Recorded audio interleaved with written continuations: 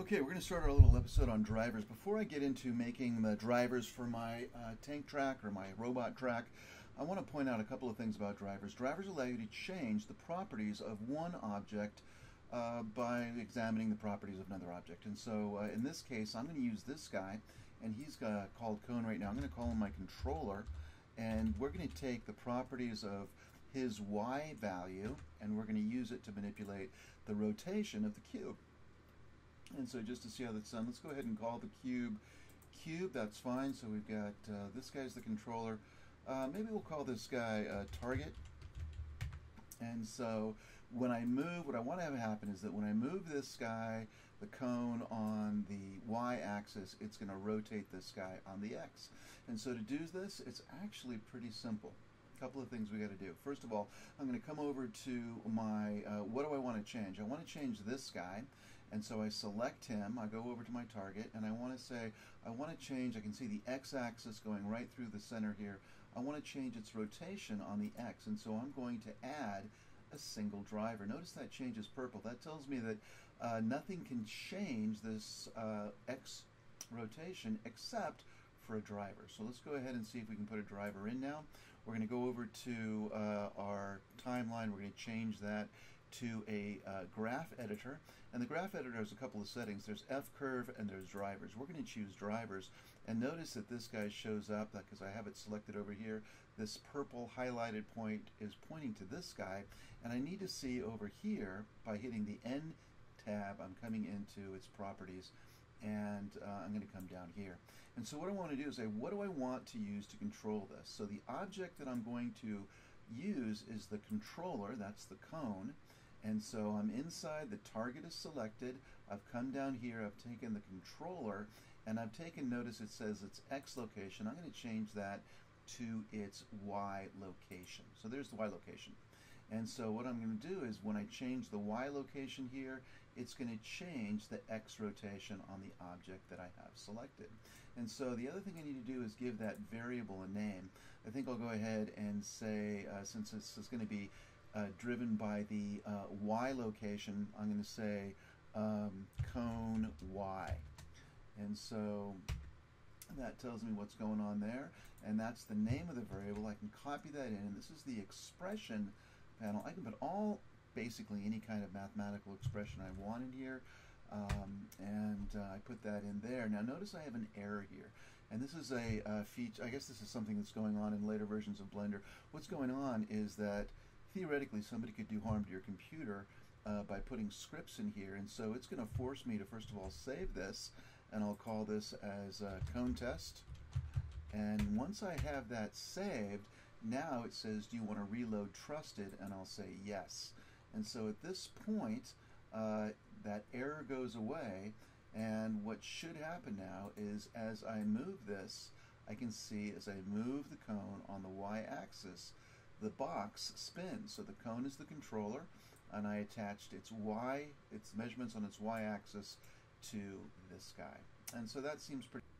Okay, now we want the wheels to move. When I move this box won't be seen. It's an empty, and I've parented every one of these things as a child of the box.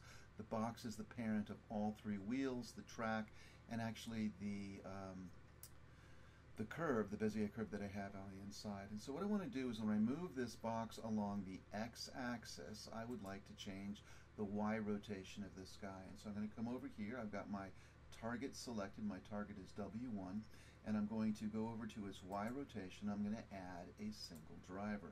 Now at this point that turns purple. I'm going to come back over to my timeline window, and I'll just use this window to show my graph editor, and I'll remember to go to drivers. It remembers that from the last time, and so now I'm going to click on this guy, and notice this window shows up.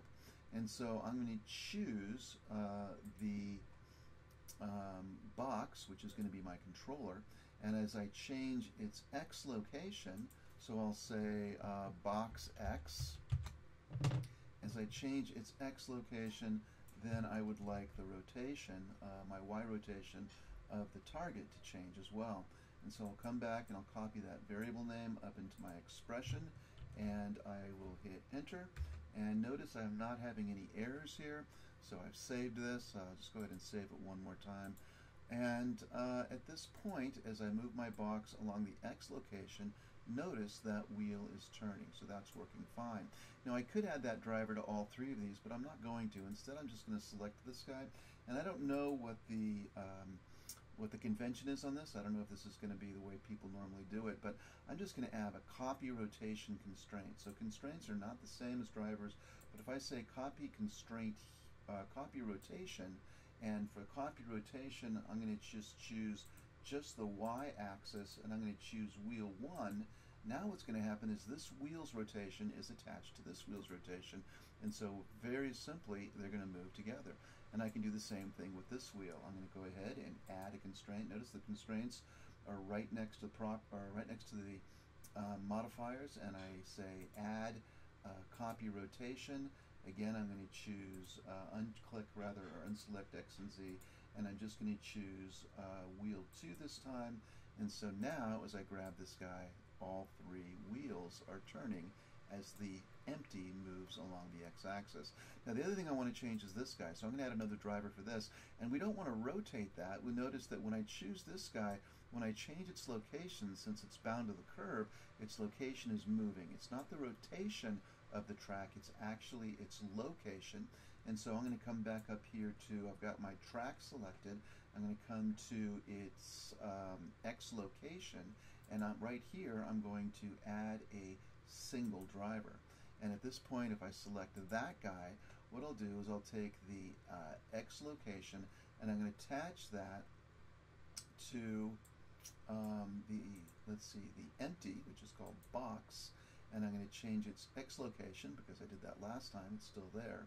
And now I'll do the same thing with the variable names that I did before. So I'll call this guy box X again. Since this is a different object, I can use the same variable name within this object. It's going to be a different box X that I had the last time. But it's doing the same thing in a different object, so I'll go ahead and give it that same name.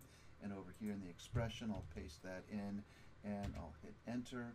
And I'm not seeing any errors, so I'll go ahead and say file save. And at this point, what I would like to see is that as I move the box, along here, I see not only the wheels are turning, but also the tread is moving along. And notice they're moving along very well. And so that is going to be the start of adding rotation animation to my robot wheels.